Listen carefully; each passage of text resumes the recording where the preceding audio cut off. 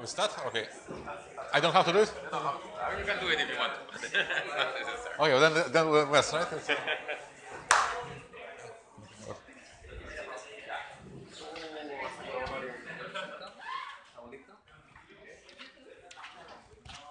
Okay, so let's start the presentation of this morning. For me, it's a pleasure to introduce Fedor Fomin from the University of Bergen. Fedor did his PhD in the St. Petersburg University, yes? Yes, St. Petersburg. In Russia. And after he got a position of assistant professor in the same university, in 2000 he moved to Chile for almost 1 year, and then to Czech Republic, and then to Germany, and finally from 2002 he has a permanent position in the University of Bergen. So now Fedor is a leading researcher in parameterized algorithms, so it's the topic of the lecture, so perfect for this occasion. Yeah, thank you very much, Martin. Yes. Just to be sure that, can you see from there? Yes. So we don't need to put, and can you see from there? Okay, then my lectures will be on parameterized algorithms, and the first lecture is called Introduction, but actually all 5 lectures will be very introductory things. I will try to explain a little bit what is the area and just give some examples of what kind of problems and what kind of techniques occur in the area. Okay, so usually we deal with NP-hard or NP-complete problems, and the usual story, what we know if you have an NP-hard problem on hands, what we know that there's no algorithm solving this problem, right?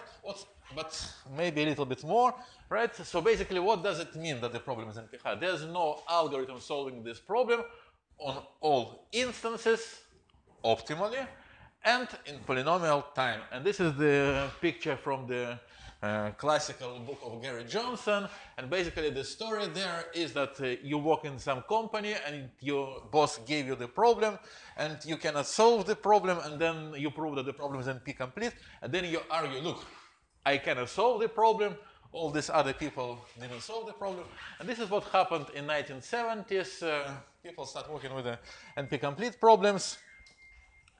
But yes, so this is a nice theory, but still these problems exist around us, so how to solve them? And actually, when we speak about hard problem, no algorithm solves the problem on all instances, but maybe we can do something about easy instances, right? Sometimes life is not so bad for us. But what are the easy instances? So how to capture the notion, what is an easy instance? And basically, if we look from the point of view of philosophy, parameterized complexity is the area of algorithms and complexity which try to explain or try to identify what is easy instance, nothing else. Okay, so, and when we start study algorithms, we always evaluate the running time of the algorithms as the function of the input size or a bit size if we're doing complexity. But is it really true that the bit size of the input really affect the running time of the algorithm? Yes, sometimes it's true, but in many cases, like for example, when we teach or when we learn breadth-first search or depth-first search, we always say that this is a linear time algorithm, and the running time actually is not in the bit size of the input. It's the number of vertices plus the number of edges, for example, right? So this is matter. When we speak about subset sum, so subset sum is the following problem. I have a set of integers and I have one integer t, and I ask if there is a subset of integers which sum up to this number t, right? This is an NP-complete problem, but also the dynamic programming algorithm solves this problem in times n power t. And we always say, well, when t is polynomial, the running time of the algorithm is also polynomial. Right? So it's when we speak about k-sat, so we have a satisfiability formula where every clause has at most k variables.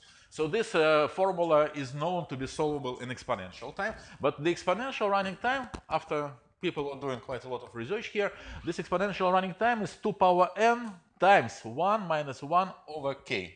So when k becomes larger and larger, this thing goes to 2 to the n. But for small k, like k3, this much faster than 2 to the n. That's exponentially faster.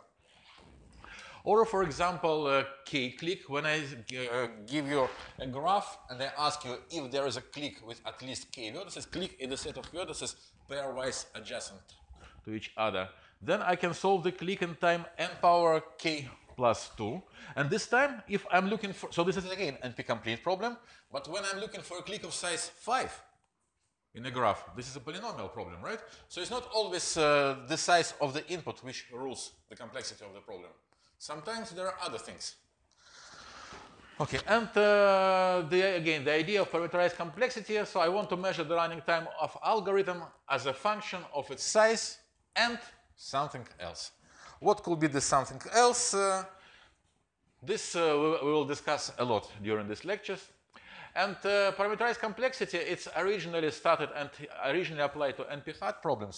But if you take this philosophy, you can apply it not only to NP-hard problem, but to polynomial time solvable problem. You can apply this to approximation algorithms, and this is actually what's happening now.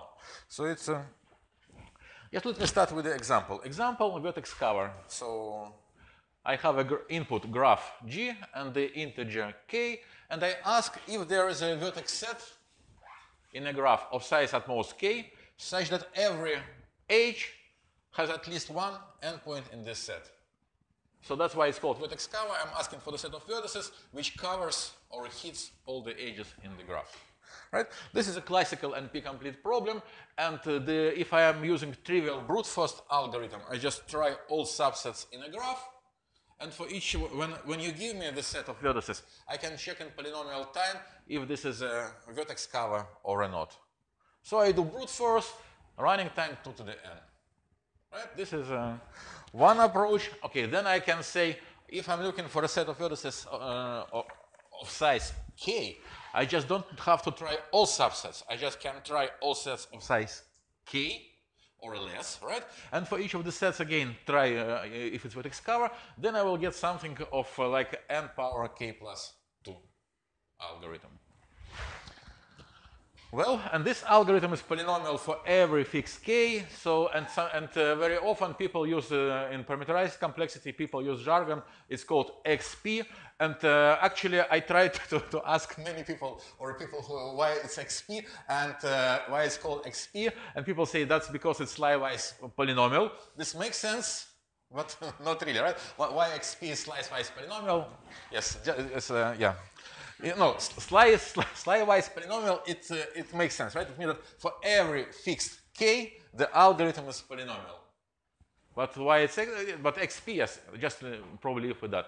Yes, so this is so slice-wise polynomial, so it's running time f of k times n power some function of k, right? So for every fixed k, this is still polynomial time algorithm. And let me just give another algorithm, completely different, which solves vertex cover in times n plus m plus some exponential function of k. So this is a folklore algorithm. It's attributed to Sam Booth. And I say before 1903 because this algorithm was never published, but in some consecutive papers it was referred as a bus algorithm. So probably there was some private communication. So what the algorithm is doing? Again, I want to decide if my graph contains a vertex cover of size at most k. So here k now becomes very important. What I'm doing? So if I have a vertex of degree k, this vertex must be in the solution, right? So why not? If this vertex doesn't go to the solution, then all these edges should be covered by its neighbors, which means that I immediately exceed my budget, right? So this vertex should go to the solution. So what I can do? I can if I know this, so I know that every vertex of degree more than k should go into the solution. So what I'm doing, I just can delete this vertex and decrease the budget by 1, right? This is a fair rule. Okay. And the second reduction rule which I have is if I have a vertex of degree 0, this vertex is completely useless, right? Because it doesn't cover anything. I just can remove it for free. Delete this vertex. Now I have a graph So after I apply this reduction rule, I reduce my graph to an instance where every vertex is of degree at most k. Right? And that's already quite a lot because information. Because if I know that my graph contains more than k square edges, I would say no, right? Why? Right? So every vertex in my graph is of degree at most k, right? So every vertex covers at most k edges. So if I have more than k square edges, I cannot cover. It's a no instance, right? So I immediately say no. And if my graph has at most k square edges, just because I don't have isolated vertices, it's easy to see that this graph cannot have more than 2k square vertices. Right? So I did a very simple thing, right? I just look at the degree of the vertex, and then I delete this vertex and change the parameter. Very simple reduction. And then, so when I have this, now when I have reduced instance, the reduced instance is equivalent to the original one. Right? So I can solve the problem in the reduced instance and then find solution in the original one. But because the reduced instance has at most 2 to the k square vertices, I just can do brute force, try all possible combinations, and in this running time, I can solve the problem. Right? So the natural question is, that was quite easy. Can I do even better? Well, I cannot hope to get a better running time in terms of number of vertices and number of edges, right? Because it's already linear, right? And even to read the problem, I need this time. But maybe I can do something better when I look at the function of k. Okay, so what? Let's take another look at the problem. So if I have an h in a graph, I know for sure that at least one of its endpoints, maybe two, but definitely not 0, should be in the solution. Yes, so I know that G has a vertex cover of size at most k. This means that either G minus U has a vertex cover of size at most k minus 1, or G minus V has a cover of size at most k minus 1, right? At least one of U or V should go into the solution. So I just branch, and this is a recursive algorithm. Right? So at every step of the algorithm, I look at if there is an H, I branch into two sub-problems. Right? One is one endpoint goes to vertex cover and the other vertex goes to the vertex cover.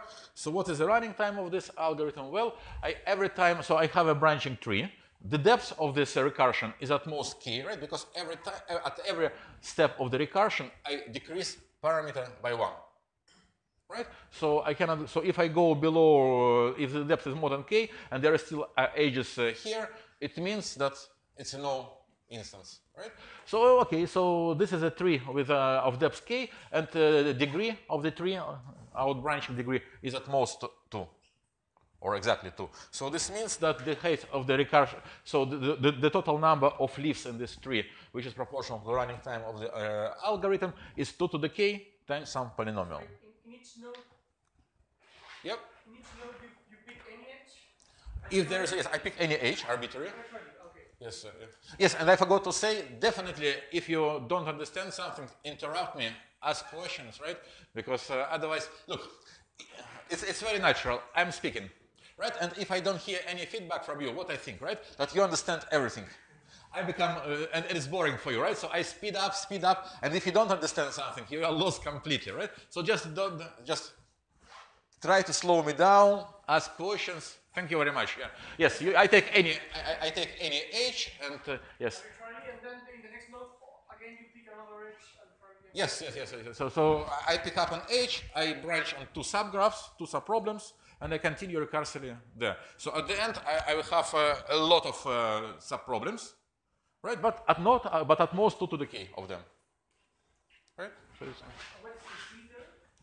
it's some polynomial. So I just because again, so because the number of leaves or the number of vertices in this tree is 2 to the k, right? But every time when you do some work, when you have to pick up to find an h, you have to rewrite the new problems. This takes polynomial time. So this is I write n to the c some polynomial time happening there. But I don't want to specify it right now because in the next slide that will be apparent that I don't care about this polynomial time, and I will explain why. Because what's happening? Okay, so this is the algorithm of 2 to the k n to the c, and this is the algorithm of Fellows and Downey. And again, so the algorithm looks completely simple, but if you look at the story, how it was developed, it took some time to discover this algorithm, because initially people were speaking about graph minus, and there was some terrible algorithm which running time was not constructive in terms of k. And then after some work, so Downey and Fellows realized that the running time of this, there's an algorithm of running time to the k to n to the c. And then some years after, they found a book of Kurt Wellhorn where this was an exercise. So you see, so even this simple algorithm, it takes a lot of time to, okay. Let me just try to see, now I have two methods to design algorithm for vertex cover. One is the bus reduction rule. I pick up a degree, and then the branching, right? And what I can do, so I take the first algorithm. It's kind of pre-processing. It doesn't hurt, right? So I decrease, I construct a graph with a small vertex degree. So, and I do it in linear time. And then I have a graph, I have some new instance. So here I have a new graph and the parameter k prime. And the parameter can be smaller than k, because we also, when we do this reduction, we can decrease the parameter, right? When we put the vertex into the vertex cover. This small number of edges, but then I apply to this instance this algorithm. And because now n, the number of vertices, is becomes order of k, I have algorithm of running time linear, 2 to the k, and some polynomial of k. Right? So this is two simple ideas, put them together, and I really don't care about polynomial time anymore here. Doesn't make much sense. So, okay, so now I have one problem, I have three algorithms. Which algorithm is better, or how to compare these algorithms? So one algorithm is n power k plus 2, the second algorithm 2 to the k times n plus m, and here I have additive n plus m plus 2 to the k. So each of these algorithms is a polynomial time algorithm for fixed k, right? So what's the difference between them? So one is xp, and if you stare a little bit at this polynomial, or this running time, it's very strange, right? So what happens? So if I have a k here equal to 2, then it's n to the 4. K equal to 3, then n to the 5, right? When k grows, the exponent in the polynomial grows. If I look at k equal to 2 here, this becomes a constant, and the running time of the algorithm is linear, n plus m. If I take k equal to 10, 2 to the 10 is still a constant, right? And then the running time is linear. Even if I take k equal to 1 million, well, I will not be able to compute this. But still, if you speak about running time, or asymptotic running time, this will be linear. So it's very strange, right? So we have two algorithms. One algorithm, both algorithms are polynomial. But one algorithm, so the exponent of the polynomial grows with a parameter. And the second algorithm is always linear. This somehow took, at least to me, some time, because when I started reading these papers in like a prehistoric time, in 1980s, people were speaking about cubic algorithm, for example, Robertson and Seymour. They always say, we design cubic algorithm for NP-complete problem. And this somehow, it took some time to understand what they mean, right? So, but now I can say I have a linear time algorithm for NP-complete problem.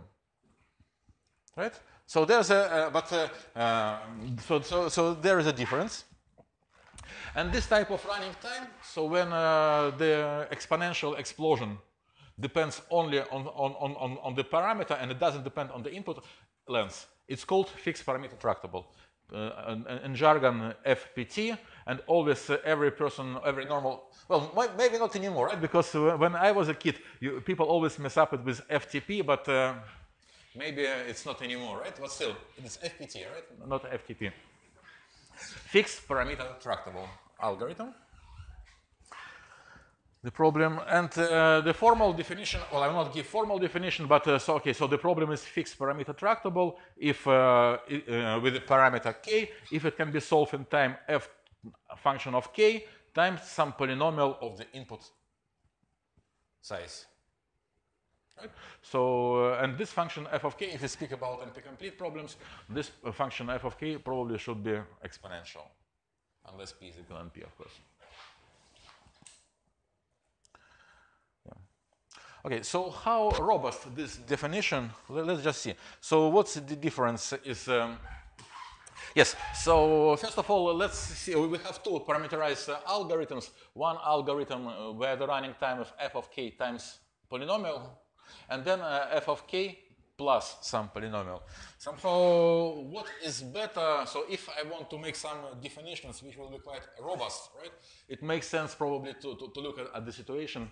So if this type of running times are different, and usually, yes, this running time definitely is better because we just take sum of two functions rather than the product, right? So this is usually better. But let's just, if we try to make a definition, so yes, definitely. So well, for reasonably growing functions f and polynomial here, so this is like that. But on the other hand, if I take a look, if I take the square of f of k and square of n, then again for reasonable functions, it's always at least the product. Right? So if I want to make the definition of fixed parameter tractability, I shouldn't care probably if there is a product here or if there is a sum here. It's at the end it will be the same thing. So and also people don't distinguish multiplicative FPT or additive FPT. As you see, it doesn't make much sense here. But the difference between n to the k and 2 to the k is quite huge. So if so yes, if you don't like this terminology, linear algorithms for NP-complete problems. So the other argument can be that, okay, so this function is polynomial for every constant k, but this function, for example, is polynomial for k equal to log n. So this means that if you have this algorithm, you just can handle larger problems or more general problems. So it's and again, you can say, why should I care if I can solve it for constants or for log n? But again, so we are playing with NP-complete problems, so at the end, there will be no any good algorithm for them at the end anyhow, so if you want to solve them exactly. Okay, so this is, that was the classes XP and FPT. And of course, the first natural questions are all problems in XP or in FPT. And of course, the answer is no, right? Because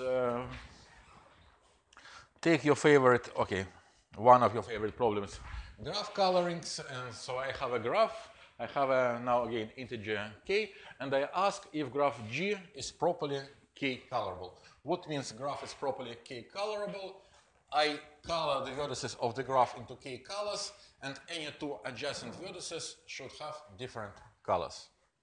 Right, so this is the classical k coloring problem, and this problem is NP-complete for, so 3 coloring is already NP-complete. So if I pick up the parameter as the number of colors, the harmonic number of the graph, the problem cannot be FPT, and it cannot be XP because there's no polynomial time algorithm solving the problem for k equal to 3.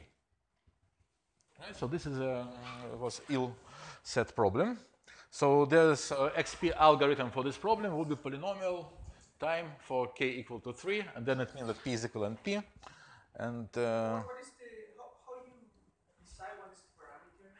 Oh, I can say okay, parameter is only the constant, for example. No, this is a very good. K, maybe a set of instances is set. No, this is a very good question, and I will come that.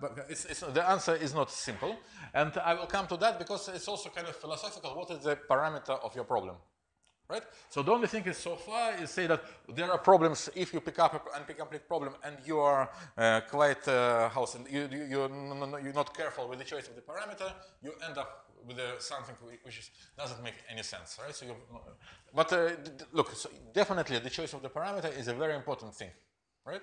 So this is okay, so what is the picture so far? So we have, right? So we have a class of problems which are solvable in polynomial time for every fixed parameter.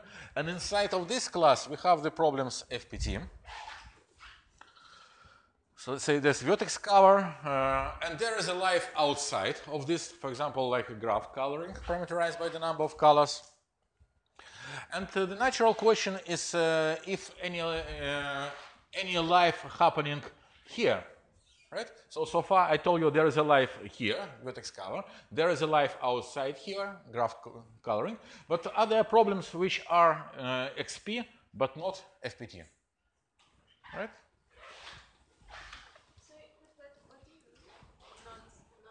Okay, so I just look at all problems in the world, right?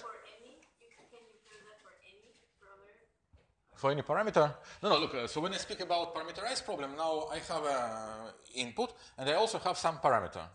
So for example, if I have a vertex cover parameter and the number and the size of the solution, this is one problem to me. And if I have a vertex cover and, for example, the parameter is the maximum degree in the graph, that's another problem to me, right? So this is always comes in the pair. And then, so the question is if there is any life beyond FPT, right? But inside XP. And of course the answer is yes. So for example, here is the problem called independent set.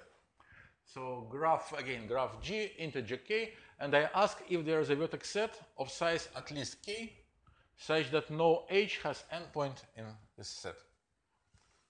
So this is the problem. It's very similar to vertex cover. And when you have the first course on algorithms, usually your professor explains you, okay, if I prove that click is an NP-complete, this is an independent set. An independent set is the same as vertex cover. I just take, so every set which is a vertex cover, its complement is independent set in the graph, right? So these things are dual. But that's in the classical complexity. So what we know? We know that we can solve this problem in time n to the k squared. This is just a brute force, right? I just try everything I can and I check if the algorithm. But if it's FPT, we don't know. So we don't know any algorithm which will be fixed parameter tractable for this problem.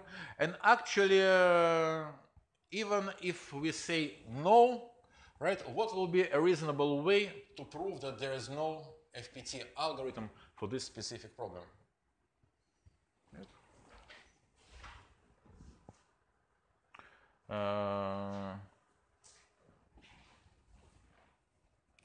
Or maybe just okay. So first of all, if I try, so say if I would be able to show for sure that there's no FPT algorithm for independent set, what would it imply? What do you think?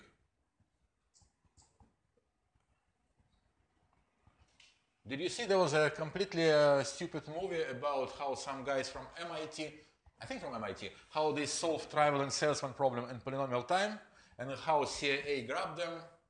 No? Yeah, so never see this movie, it's completely rubbish, but still, so if you would be, for example, show that you cannot solve, or that you can solve, that every FPT problem is, okay, that there exists some, so like that independent set is not solvable in FPT time, unconditionally, right? Would it imply that, this is an NP-complete problem, would it imply that you show that there exists some NP-complete problem which is not solvable in polynomial time? Just think about this, right? Because every problem which is solvable in polynomial time is it's FPT, right? By default, right? So this at least somehow we should be a bit more careful here, unless we really want to hit immediately the wall of P and P, right? So that will be. Okay, so what is P and P, right? So in the world of P and P, we know there are problems solvable in polynomial time, there is problem solvable in exponential time, but there is also very interesting and nice life here, which is called NP-complete problems, right? So this is a, and very similar, yes, sorry, there's the problem which are in NP, and there is also NP-complete problems which live there. And parameterized complexity, so how it started. Yes, that's Downey and Fellows in 1992. They tried to define or to put a similar landscape for parameterized problems. So there is a XP, there is a FPT there, and life outside. And actually, what they defined a complexity class W1 hard. problems, and this class contains FPT. And actually, they show that independent set is W1 hard there. And actually, they also able to define the completeness class W1 complete problems. It's in the independent set. And but then things become not so nice as P and NP life or world. So it appears that if I take a dominating set, then this dominating set it's most likely is not W1 hard. No, it's not W1 complete, but it's most likely it's W2 complete. So there is some hierarchy. So the life is much more complicated here than for P and NP things. And there are natural problems which have different which belongs to different completeness classes. But this thing happened in 1990s, and while still people prove for that some problems are W1 hard or W2 complete. This is so the fashion changed, and also I will speak a little bit about that because there are new complexity and assumptions which now people using much more often than this one. And yes, and these problems are W1 hard.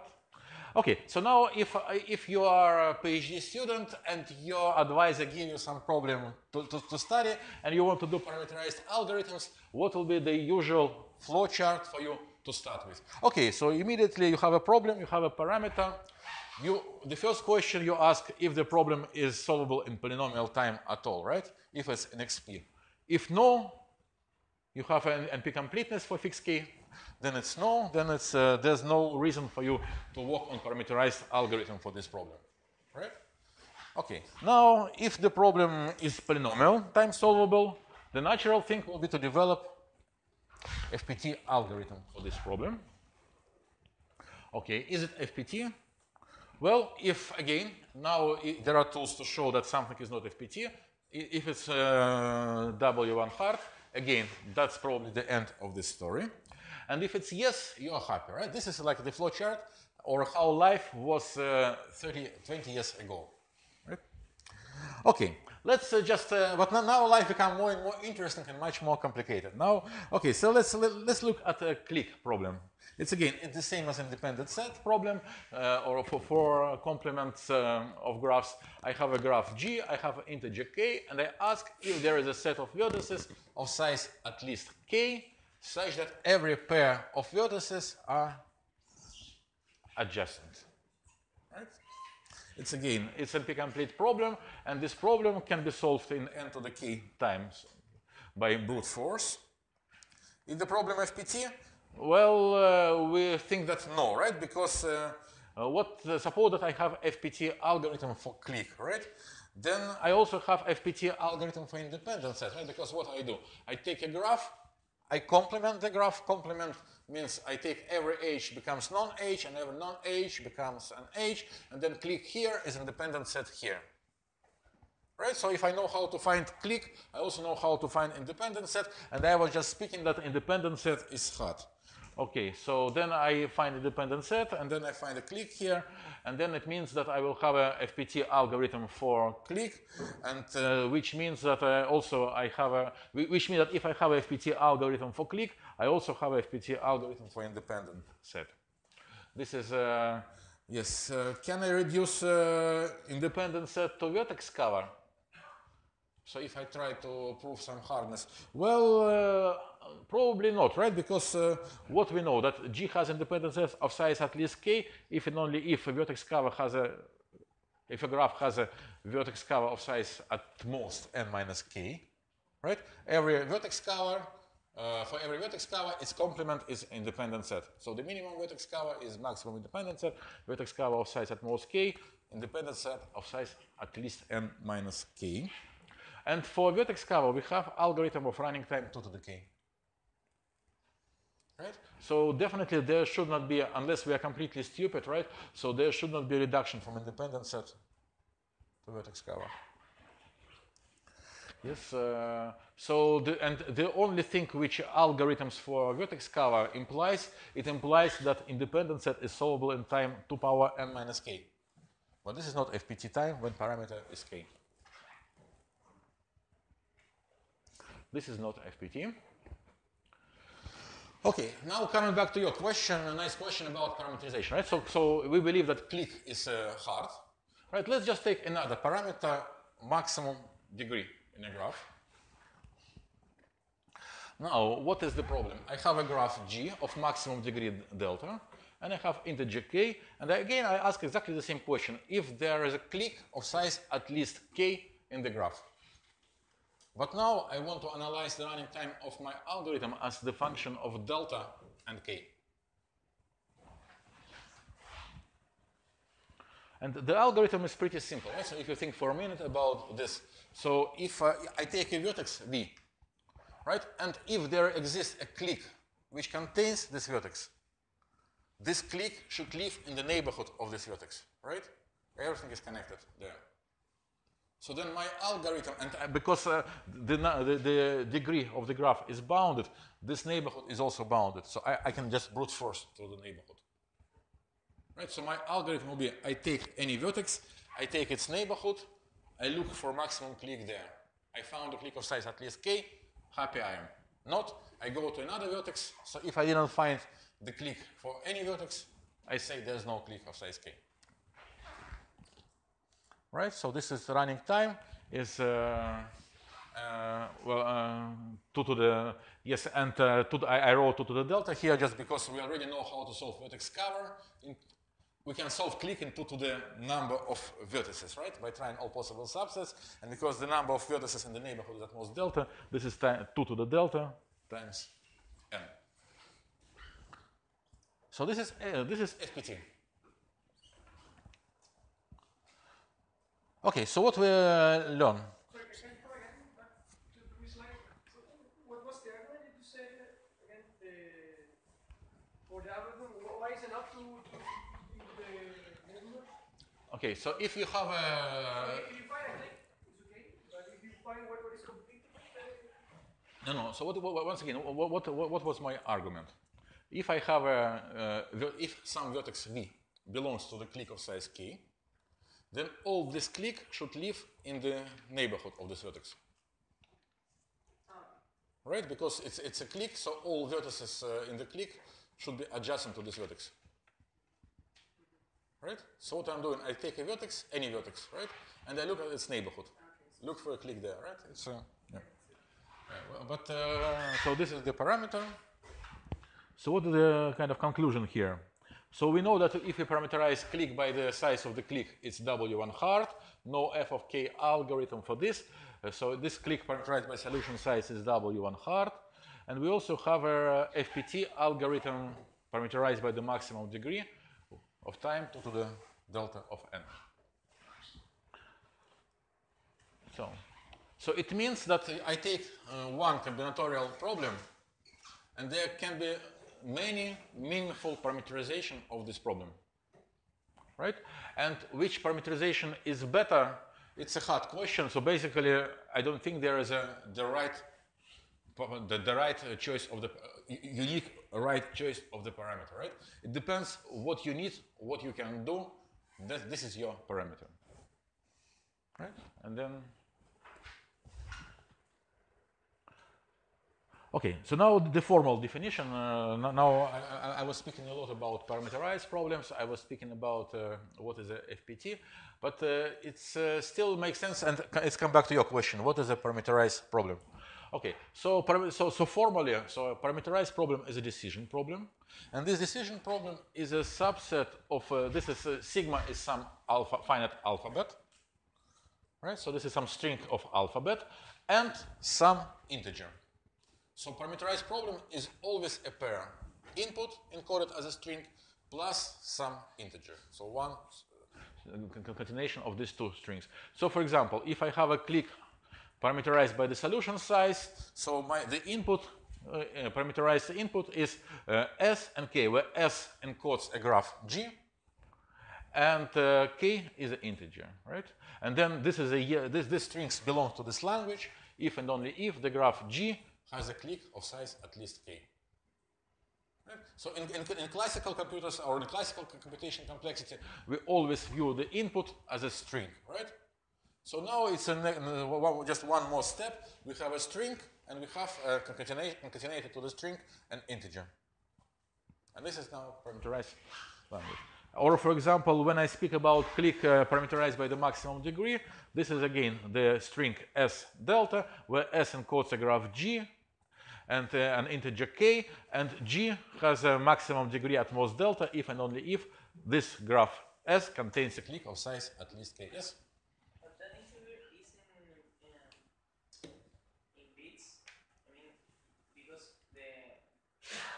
the complexity is in the It's a good question. Let's just think about this. So the way I understand the question, how you present the integer is you write it binary or as a bitwise, right? Or unary or a binary, right? Okay. Look, if I write integer in unary, then very often I can solve everything in polynomial time. It's like so. Usually by default, I will always write integer as a binary. Not always. Hmm? Not always. But yes, not always, but like for the type of combinatorial problems we are looking at, it's binary. But it's a very good question because it's you can cheat a lot going from binary to unary and of course, yeah. Okay, yeah. What kind of alphabet do we have? It's some finite. If you're comfortable with binary, 0 and 1s. It's not important because again, so it's like what we usually when we do complexity, people say, okay, it doesn't matter, right? So if it's finite alphabet and what we're doing is still quite robust. If it's FPT for one alphabet, it's also FPT for another one. So it's well, no, but it makes sense. Also, yes, what you ask, definitely. Just if you're more comfortable with binaries, and for binaries you encode graphs, you encode numbers, but yeah. But if for some reason we need ternary alphabet. I ask it because the things can be really, really bad if the alphabet is unknown and numerated, for example. No, but I still know. I find it. Alphabet is finite for us. Okay. Finite, so like, does it? Yes. Can you come back to the previous slide? So, Yeah. but you assume that you can decide in polynomial time whether the instance is valid or not. Because, for example, delta there, you assume that the degree of the graph is, let's see what delta what happens if delta is if my graph, the degree of my graph is greater than delta? Look, this definition, so this is just definition of parameterized language, right? Yeah. I do not say anything how fast I can recognize this language. Or so this definition, it has no constructiveness, no algorithm at all here. Okay. No. Right? So when I was saying that the problem is fixed parameter tractable, then I would have to say that the problem can be recognized. So then these issues come into play. But so far I just speak about a parameterized problem. Right? And this I'm is not talking about the decision. I'm talking about the instance. Because maybe you can receive an instance that is not valid. For example, the maximum degree of the graph is greater than delta. No, look, yes, but once again, so but what I say the strings belongs to the language. If and only if the strings encodes the yes instance of the problem. So in what you say that if some delta is some ridiculously bad, this string doesn't belong to the language, so it's not there. It's not there. Okay, so this is our research flowchart, which was XP no and P complete no, yes FPT no, W1 hard no, yes, right? But now we can add a little bit more ideas there. Okay, so this is examples of the problems which live here: coloring parameterized by the number of colors, independent set parameterized by the solution size, click parameterized by solution size, vertex cover parameterized by solution size. But now, what we know, right? So, okay, so if we follow this path in this flowchart and we show that something is intractable, it's like W1 hard, okay, then the natural thing will be to try a new parameter. And then again, to see if the problem is like XP and to develop this story. And actually, sometimes, as we saw, things can be successful, like click parameterized by maximum degree. And sometimes even here, right? Why not try here? So like when I have a problem which is XP, which is not XP, maybe I also should try a new parameter and try to get a better XP algorithm. So this is like that. And again, so if I have a new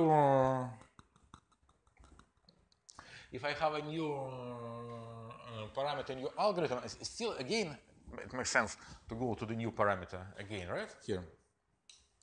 Okay, so let's see. So how this what's happening? For example, I have again NP-complete problem, and I try just to change what kind of parameter would be interesting for coloring, right?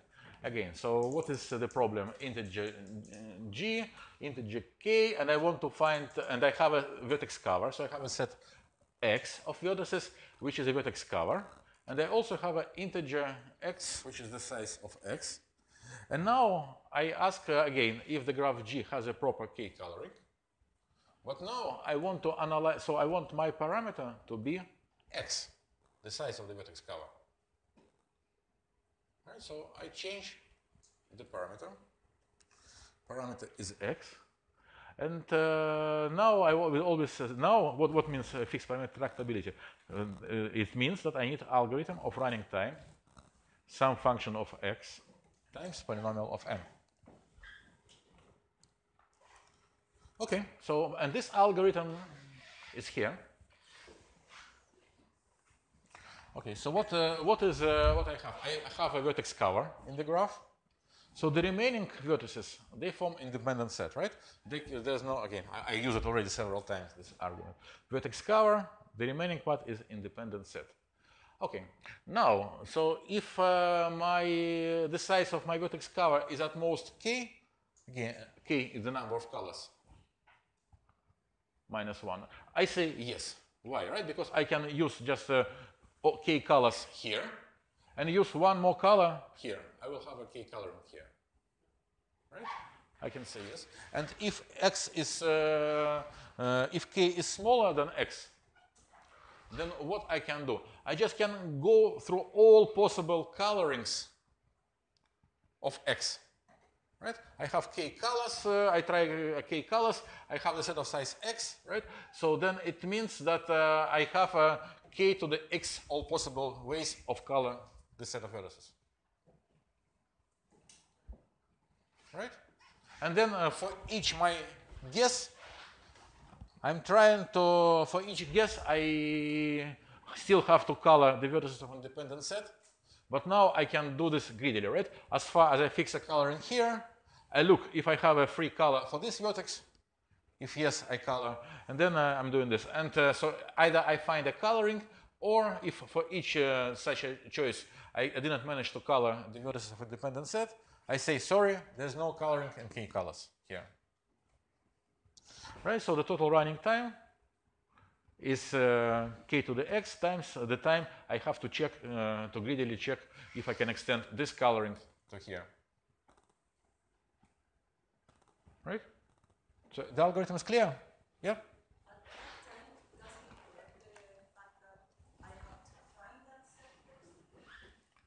Which set? Because I need that set x.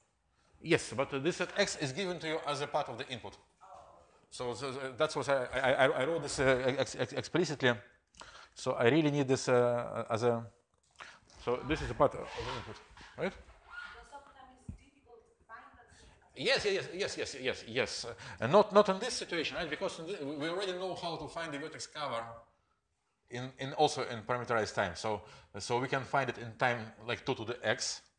Right? So in this situation, I wrote it just explicitly, just because, as you say, it's not always clear how to find the set. But for vertex cover, it doesn't matter. But also, this is why I wrote it as explicitly. Yes? No, just yeah. Okay. Okay. So then the running time of this algorithm is just the number of guesses, the number of all possible colorings of this set. And this is actually this is FPT now. Okay, and even a bit more exotic situation. So far, when I was talking about vertex cover, so the only situation was, the only parameter was the size of the solution size of the vertex cover. But let me just consider this at first glance exotic parameter. So mu is the size of the solution minus the size of the maximum matching in a graph. It's not so exotic if you think a little bit about this, because if I have a matching in a graph, then every edge of this matching I have to kill by at least one vertex from vertex cover. So the size of the vertex cover is always at least the size of the maximum matching in a graph. And now I'm asking if there is a matching which is not, which size is larger than this guarantee. So the size of the maximum matching, and this is and this can be found in polynomial time, right? So this is some guarantee, and then the only thing I'm asking if I can find a vertex cover which is larger than this guarantee, or which solution above this guarantee.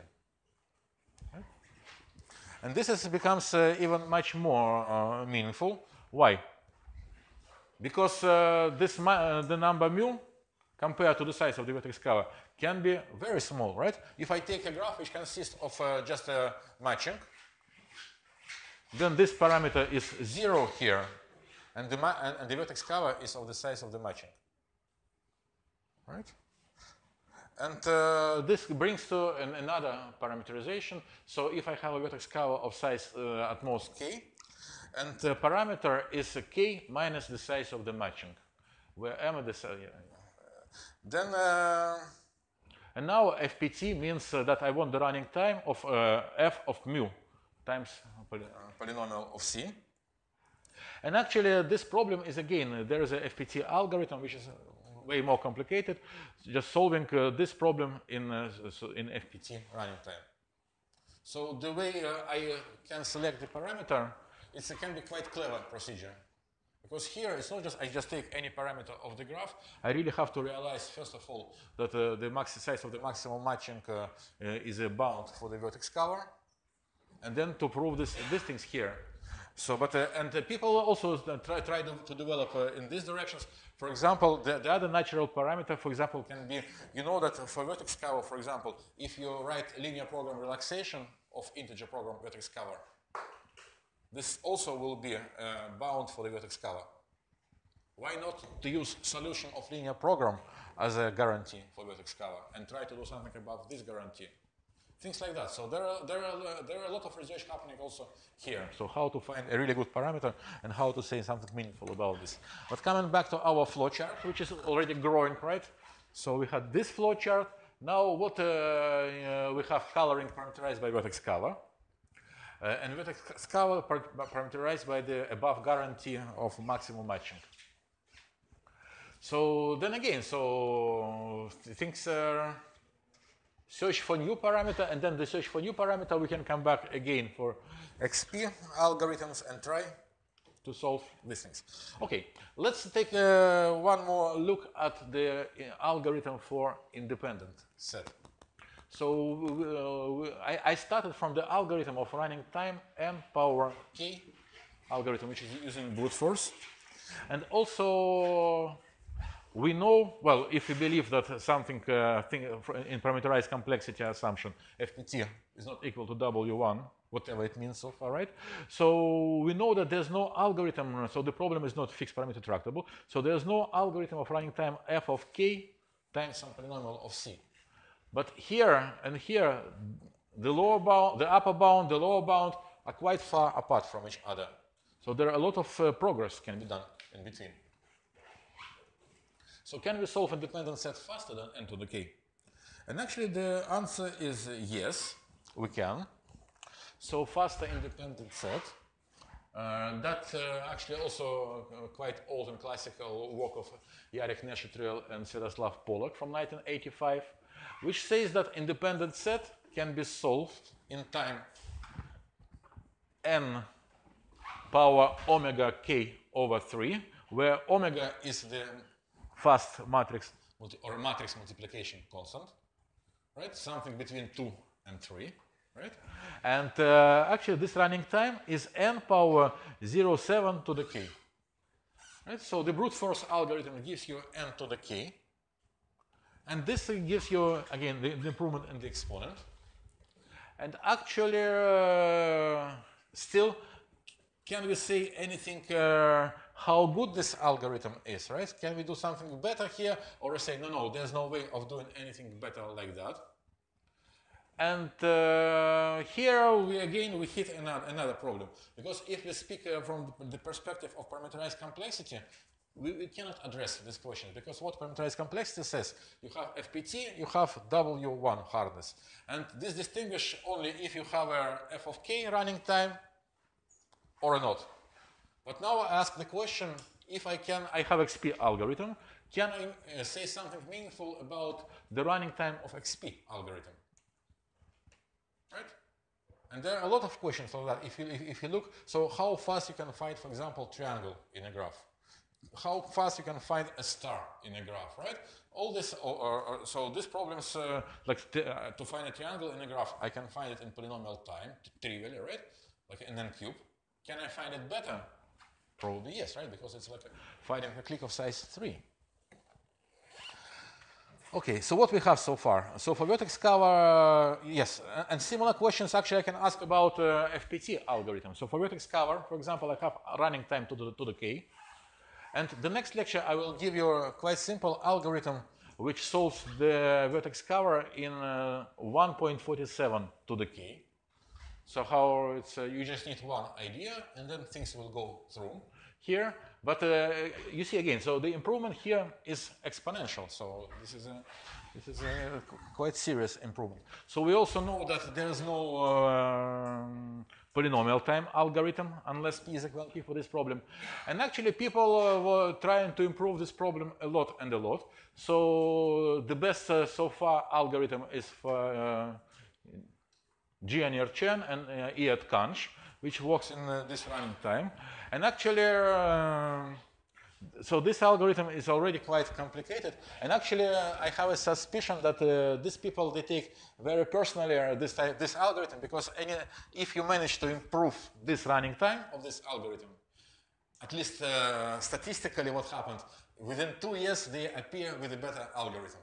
So this, I think they just, this algorithm was already maybe 10 years old. I think they just wait until someone else improve it. Okay, but improve. But then the question is, but is there any explanation, or is there any way to see how far these algorithms can be improved, for example, right? Can we improve it forever, or there's some limit, like some magic number here, for which we can say, no, there can't be any further improvement. And but I will come back to this in a second. But so far, so our flowchart is the following. So we have XP algorithm, FPT, and then if you have a beta, if we have a FPT, maybe we know that there's no. Sorry, we have XP, we have FPT, and then if we know that there's no FPT, but there is still XP, maybe it's a good idea to try to find a beta XP algorithm. Or if we have FPT, maybe it makes sense to have a better FPT algorithm, or find a new parameter. You see, so now, so the way I started, when I started to telling you, I give you the problem, you do some work, and you tell me it's W1 hard, I'm unhappy, but that's life, it's FPT. Yes, we are happy, we write a paper. Not anymore, right? Now you can do a lot of things here. So this is, the life becomes quite interesting and exciting here. Okay, so for example, can we do vertex cover or an independent set in time, for example, n to the 0, 1 to the k? Or maybe even in this time. So this time it looks very nice. It's still exponential. But the exponent is so low that if you give me this algorithm, I would be very happy actually to use this algorithm because for very large values of k, this algorithm will be still much better than linear time algorithm, right? So that will be a great thing. Or maybe there is an algorithm of running time n to the square root of k, right? So, so if I have a sub-exponential algorithm solving NP-complete problem, it still doesn't show that p is equal to np. And actually, there are a lot of NP-complete problems which are solvable in sub-exponential time. So maybe independent set can be solved in sub-exponential time. And the same type of questions about vertex cover. Can we solve vertex cover faster and faster in this time, for example, or can we have some exponential algorithm? And here comes another. And again, to answer these questions, I cannot do it with the tools from parameterized complexity. First of all, this type of problems I just don't know how to handle at all. And for parameterized problems, again, parameterized complexity is too robust, too bulky to give answers to these questions. Because the only thing we know that the problem is fifth parameter tractable or not. But how, or what is the running time of the algorithm? So this kind of fine-grained complexity of this problem is impossible to do with parameterized.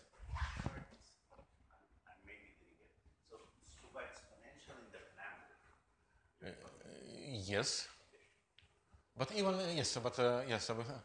but even like if I take, for example, the parameter, the number of vertices in the graph, can I solve vertex cover in times to the 2 to the square root of n? Yeah, but for NP-complete problems, Vertex cover? No. Vertex cover is NP-complete on planar graphs. sure.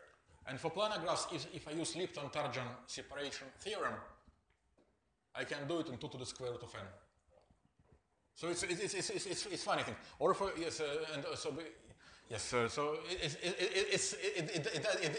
if I show that every NP-complete problem is solvable in some exponential time, that will be a very strange thing. But still, it will not imply P equal NP. And actually, this is exactly the question these people ask Rasim Pagliassa, Raman Paturi, and actually I don't know how the name of Zane is. Okay. So the exponential time hypothesis, and there are several formulations of exponential time hypothesis. So they say it's there exists epsilon such that 3 sat is not solvable in times 2 to the epsilon n, which implies right that the 3 sat is not solvable in sub-exponential time. N here is the input length, so it's already the number of variables, the number of clauses. At the end, for 3 sat, it's more or less the same. Okay, and also it's why they call it exponential time hypothesis, right? So you know the difference between conjecture and hypothesis. So what do you think is the difference? Yes. And hypothesis? Sorry, they don't believe? They don't say anything about it. They say, make it false. Okay. Yes, but hypothesis usually in physics when you don't know what's happening, right? But you think, okay, that might work in hypothesis, right? And we will see what will happen from here. Maybe it's wrong. Yes, exactly. Conjecture is something which you are quite convinced, which should be true, but you're just not able to prove it. And like P, this is a conjecture now, right? And this is, they call it, and I think with now after, it also was like maybe 15, 20 years ago, by now it's become conjecture, but still people call it hypothesis, right? So it's still, yes. So ETH lower bounds, and then so you can use this assumption to show the quantitative lower bounds for the algorithms. For example, so it can be possible to show that assuming NTH, there exists epsilon such that there's no this type of algorithm solving vertex cover. Right? In particular, vertex cover cannot be solved in sub-exponential time on general graphs. This is yes, and how to prove it is just take the NP-complete reduction for vertex cover, like from Sipser book, and just go through this reduction and see, and you will see that if you're able to solve vertex cover in this time, then you also will be able to solve SAT, 3 SAT in this running time, which will contradict ETH. Yep. Yes, and then people started also developing ETH lower bounds. So for example, it was possible to show that there exists epsilon such that there's no f of k n power epsilon k time algorithm for independent set. Right, so far we just, so what W1 harness implies that there's no f of k times n to the k algorithm. But now actually we're able to show a much stronger bound. What are the tools that they use for this possibility? So this is just a okay. So what are the tools? So this is a conjecture, right? Okay. And then it's like no, you need to. I will speak a little bit about that. You need to think which is called sparsification lemma for that. And then after that, you just what you do. So the first wave of research was you just take a Garrett-Johnson reduction for NP-complete problem, analyze it, and you notice, what happening here, you can also transfer to these problems. And then the second wave of research was I take Garrett-Johnson reduction, it doesn't tell me anything. I have to design completely new reduction, and things become. But again, so conceptually, it's again if you prove NP hardness of the problem, you also prove you need gadgets. Yeah. What do you know about these epsilon? Do you know big bounds or About what? about these epsilon? Oh, that's a very good question. So in short, no one knows anything. Yes. Yeah. So yeah, yes. So basically, I would be very happy to see the proof, or that we know that there exists epsilon, right? But we don't know. So what is epsilon? Even like for epsilon equal to 1, 0, 0, 0, 0, 0, 0, whatever 1, this is still the exponential time hypothesis doesn't give you this bound. You need a stronger assumptions, and that's also what people are doing now. Okay, but we just going for other parameterized problem. For example, I just give you the algorithm for graph coloring for vertex cover of this running time, right? So we saw this algorithm already.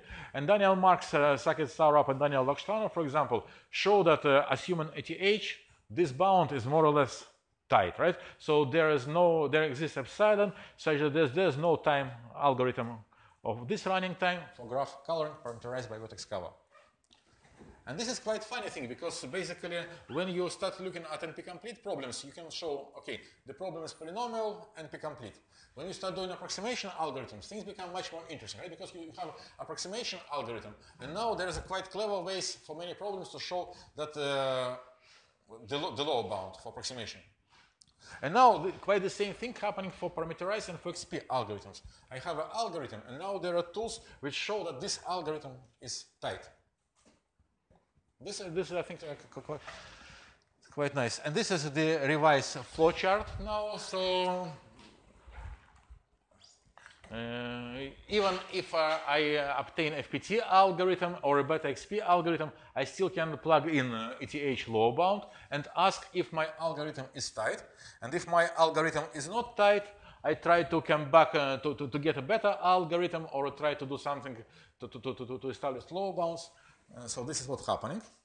And then again, so that's Fedor, coming to your question. So limitation of the ETH. So it says that there exists epsilon. So when I use ETH, I can show that there exists epsilon such that there's no this type of algorithm, right? But how to distinguish between 2 to the k and 1.92 to the k? So ETH cannot be used to show that. Okay, so there are other type of assumptions and things, and strong exponential time hypothesis, orthogonal vectors conjectures. So now things are developing. There are a lot of different conjectures, and people do a lot of different exciting things. So, and now some commercial, of course, right? I cannot finish this lecture without a commercial. First of all, you want to learn more things. There is a book, and actually you can download it for free. So like steal this book. And actually we're also hiring postdocs, so if you want to learn more, so there is a lot of opportunities to learn more. And I have to give you one exercise of the day. So exercise, I tell you that Pollack and Nishitril proved that clique can be solved in this running time. Right? Just give the algorithm. And the hint for the algorithm is you need to know, first of all, you need to understand how to find a clique of size 3 in a graph, or a triangle in a graph. And for doing this, probably you know you have to multiply matrices, right? You take adjacency matrix of the graph, and from there, I just make my mouse shut, so yes, from there, try to reconstruct the algorithm. Right? Any questions about the lecture? Or the I will put them, yes, but I will give them to Jose, and then I will have no responsibility for that, right? Yeah, we'll upload the slides. Yeah. Yeah. Yeah, good. That's the end. Thank you.